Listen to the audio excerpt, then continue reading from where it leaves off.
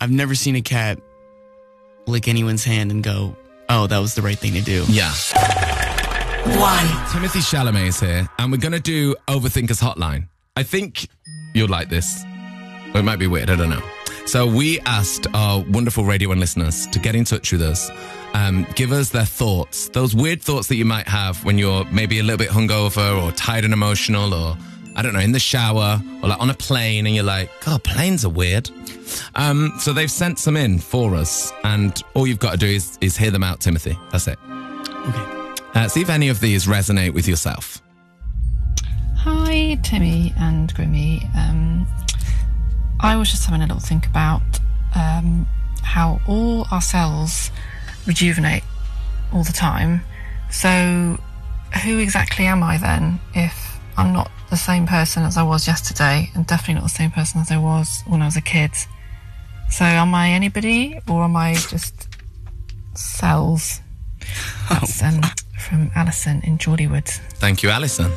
Thank you, Alison. Thank you for such an intimate question and a extended hand.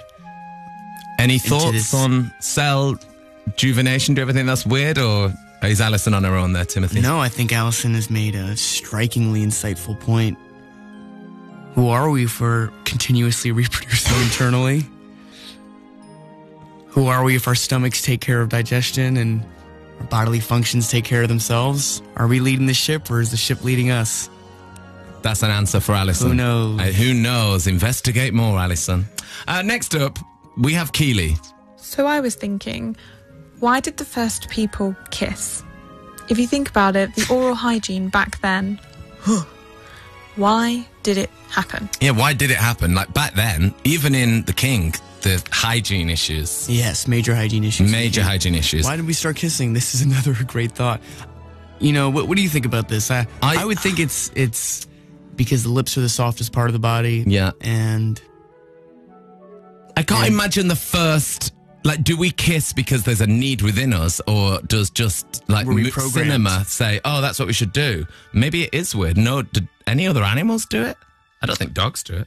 Well, they do it with their noses. Yeah. They do worse. They do worse. Yeah, they do. They sniff each other's buttholes. Yeah. I'll take kissing over that. Finally, we turn to Martin. Hi, Tim and Grim. Here's one. Do cats lick us to take away the taste of their own backsides? I think no. I think straight up no.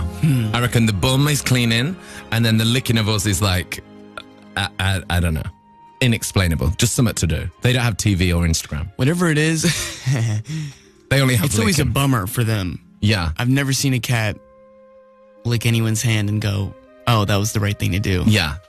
It's always steeped in regret. It's always steeped in deep regret and weeks of pensive sorrow.